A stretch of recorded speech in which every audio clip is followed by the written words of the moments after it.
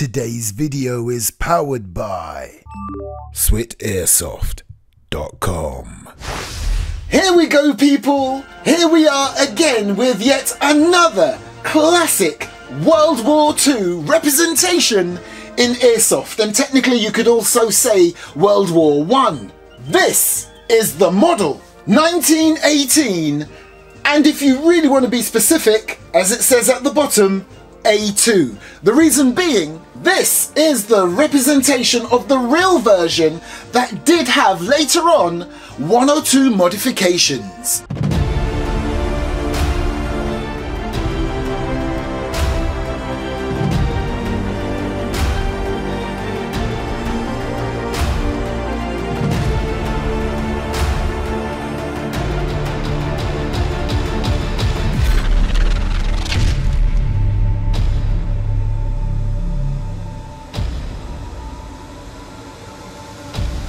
Let's see what we've got. Okay, so the first thing we are presented with is your instruction manual. Yeah, pretty decent. Here we go, the reveal.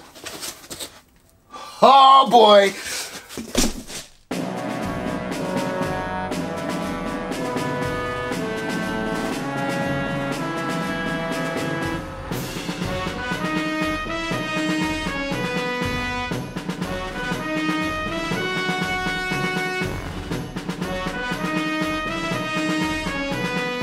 Okay, so what do we get in the box? Well, because this is the upgraded version as sent to me by Swit Airsoft, they tend to put the original stock parts back in the box once they've ripped them out of the actual primary. And they should be here, look, the original in a barrel with your hop-up backing.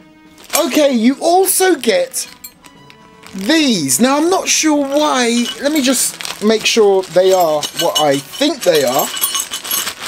Right, okay, so clearly butt plate, shoulder rest, and one or two other bits and pieces, including a ball bearing. The only thing I can think of, because look, well, it's already got a butt plate and the shoulder rest on there, so I'm not sure why there's another package. I'm not complaining of them, but yeah, these. Right, any more before we get to them? Of course, your bipod, which you have to install yourself. Which isn't a bad thing really, because I do know some operators don't even attach it to their bars because they can be a little bit problematic. Even on the real version, I was watching the Hiccup 45 channel, and even he had to keep trying to tighten them up just to, you know, keep them out of the way. So we get to the mag. Oh my gosh, how authentic does this look? Even to the point where if you look at the top there, when I angle it, it looks as if you put real rounds in the top. Looks like it's real. And then of course at the bottom, you've got your windy wheel, or you can use a key. Okay, poison, what else? Okay, here we go. Oh my goodness, the weight of this thing. Oh! Would you look at this? My goodness, I have to hold it back here. It's so long and it's so heavy, especially if you hold it at arm's length. Damn! Let's install the bipod.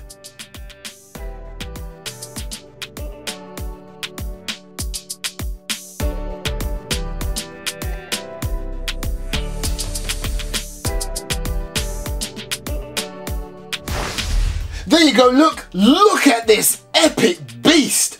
And I truly understand now why this bipod, it has its uses, but you see how it's standing like that? The slightest knock, watch what happens. I'm gonna put my hand here because I don't want it to break or snap anything. Watch, slightest knock. There you go, see that? I'll tell you what, let me just complete that picture.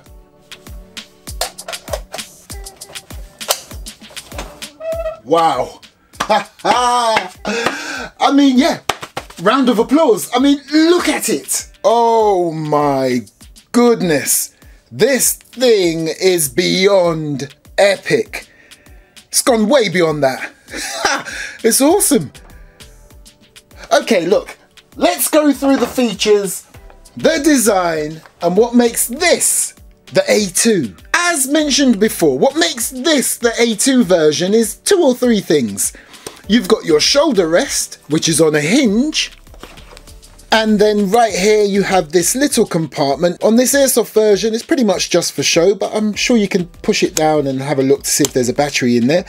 But you do have to take off this butt plate to install a battery. This really is a beefy bit of kit, I'm telling you. But anyway, as we move to this very substantial and authentic looking stock, now you would be forgiven for thinking this is some sort of polymer or plastic or Bakelite or whatever, because of the darker stain, and that's just exactly what it is. It just has a darker stain to the rest of the wood furniture. So yeah, it is an all wood and metal build. And what I love about this as well, because it's so heavy, because it's such a big unit, I'm really happy that everything is solid. I've literally not felt any play here or anywhere else on this piece, which is good. Can't say the same for another brand that is a little bit cheaper. But anyway, this is the S&T, and so far so good, and it's upgraded. So yeah, your wood stock with a darker stain, and then right here you have your swivel, sling point, and this hole. This was for a monopod. Nice. Okay, as we move along, where should we go? Should we go to the top? Okay, look at that awesome rear sight. Nice. Looking pretty decent, and it's fully adjustable. Look, you've got your windage. You can see that moving to the side as I turn it. Let me just center it again a bit. And then of course this, absolutely loving this, just like its real counterpart. See that? Let me just send it back down. So here you've got your charging handle, your fire selector switch, loving how they've included that right there, that little button or notch that prevents this fire selector switch accidentally going into fire mode.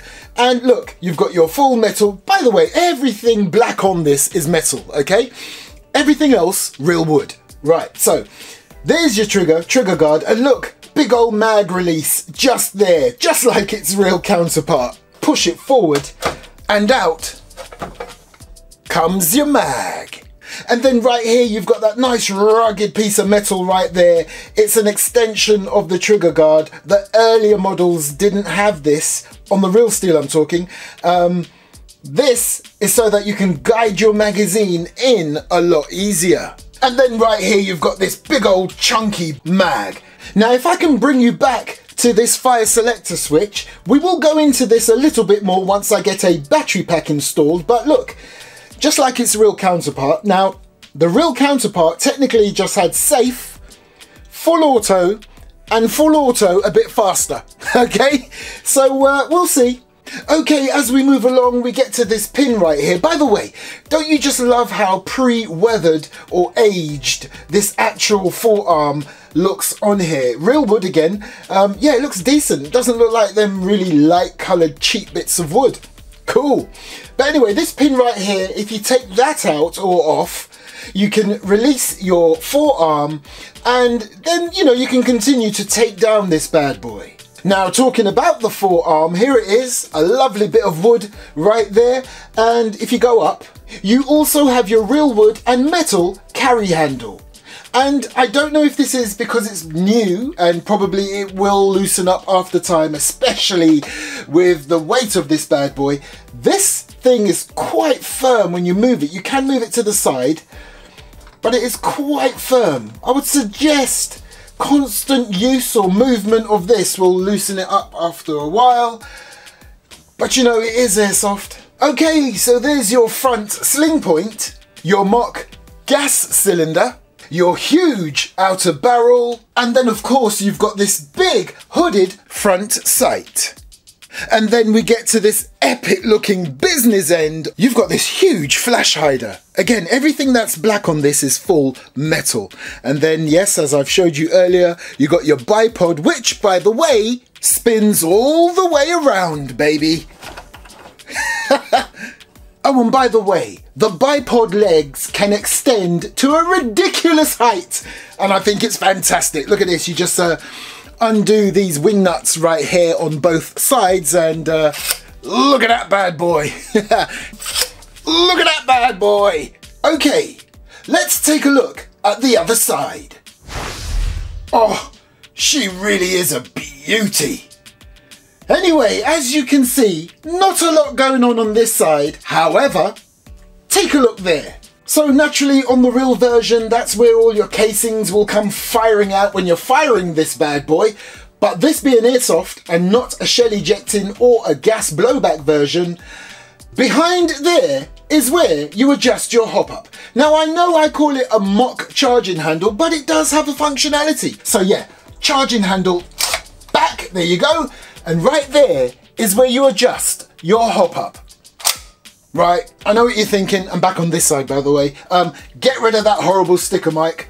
Done. And then I'll get the mag ready.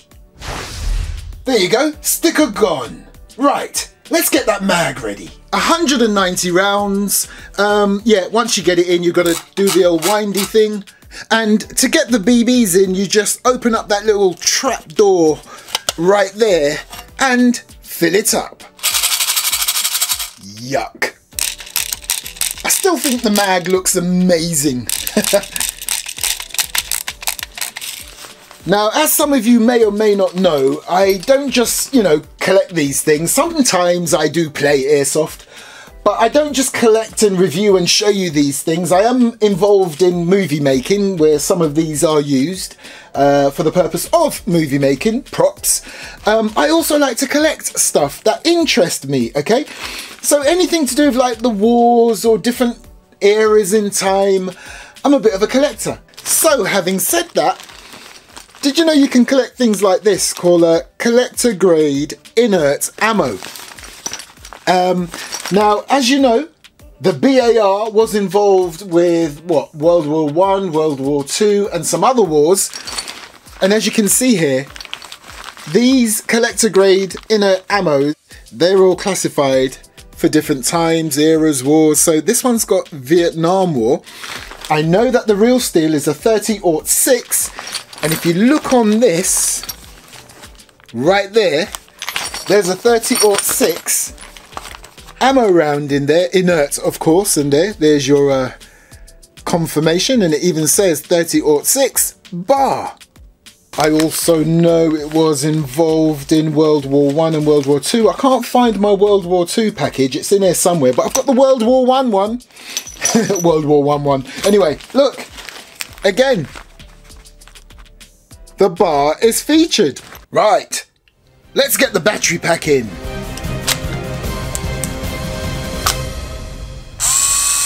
Say hello to my little friend.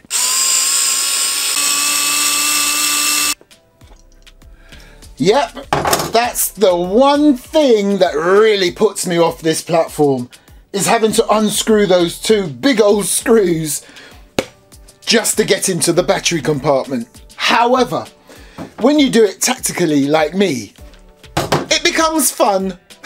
So right there is your battery compartment, there's your fuse, and somewhere is your Tamiya plug. There. And it kind of looks like you've got a fairly decent amount of battery space, but looks can be deceiving. Yeah, let's try this crane sort of nunchuck style battery pack, see if we can get along with that. No, absolutely not. Like, so one of the sticks out of the two will go right down, but this one has nowhere to go, look. Okay, so here's your 8.4 volt type battery pack. Yeah, just about. You can see the top of it there, then you'd have to push everything to the side. Yeah, a bit of a squeeze, one of those should fit. And then you've got this. Oh mate, it's gone all the way down. Look, let me show you.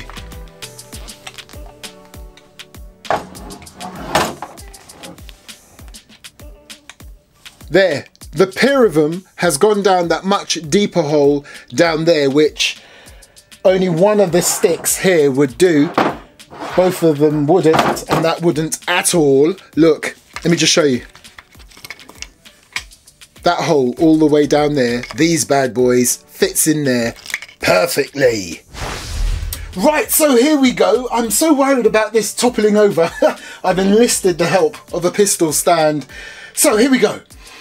Back to this trigger function. Here you have your safe. You have that little button there that blocks the fire selector switch from accidentally going into fire, or vice versa, accidentally going into safe when you go from F to A.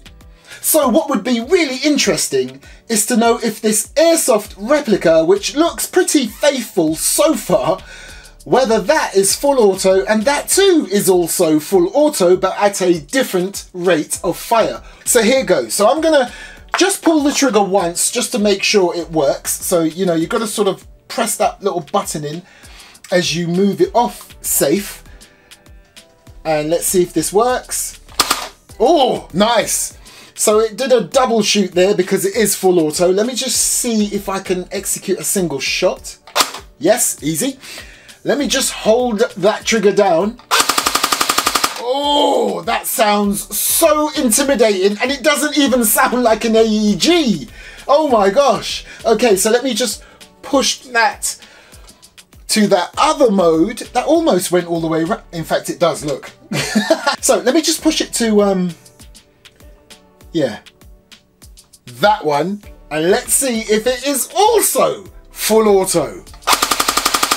Yeah, baby. This is what I mean about the fire selector switch. Imagine you're in that mode, or even that mode right there, but more so that mode, and you just want to, for some reason, for reenactment purposes, want to put it on that rate of fire right here, because right now I don't even know if there's a difference between the two. You don't want to accidentally be pushing that fire selector switch back to the safe position. So watch. Boom. Stops right there. Unless you press that button in. Nice.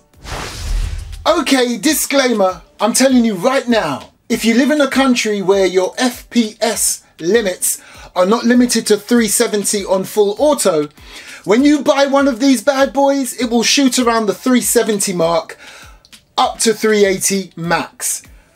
I could have accepted one that shoots at around 370, but that is just too close, okay? Because if it trips over, you never know who's watching. So for that reason, I have had this bad boy downgraded. But that's just the spring. Everything else is still upgraded. So it only shoots around 320 to 330. Okay, I'm trying to do single shots here.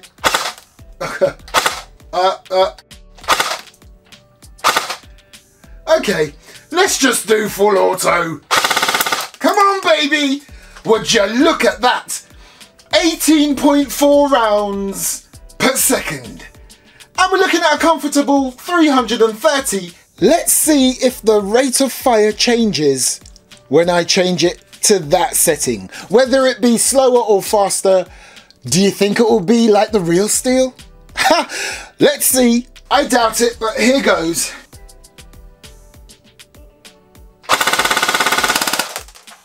Oh my gosh! To be fair, that could be just a coincidence, because you know, rate of fire can go up and down a little. But to be fair, that's 16.9. But we're back on this setting. Let's see if it goes back up to 18 rounds per second. I doubt it. Nah, it's pretty much the same. Now, I'm not going to try and be all fancy schmancy with this. I'm just going to point and pull the trigger.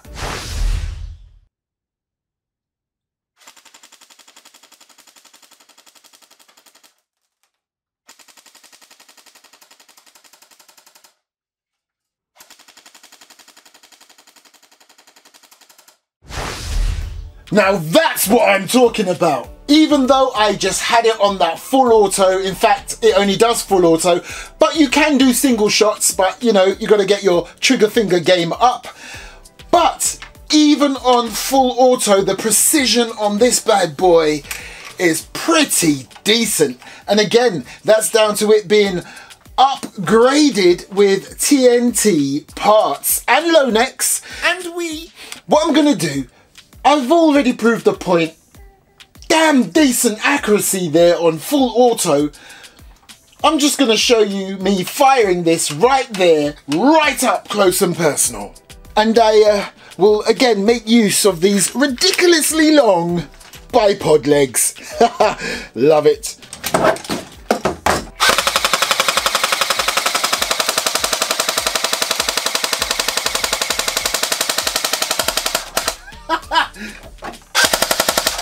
Hold on. Let's see if we can cut that circle out. Yeah, baby!